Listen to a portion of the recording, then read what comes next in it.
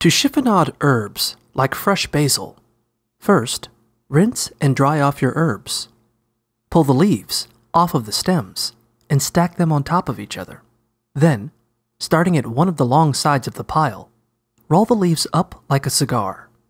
Hold the rolled leaves in place with one hand with your fingertips curved under.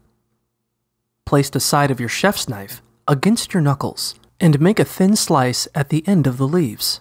Continue moving your fingers back and thinly slicing the leaves into ribbons, keeping the tip of the knife against the cutting board as you make your cuts.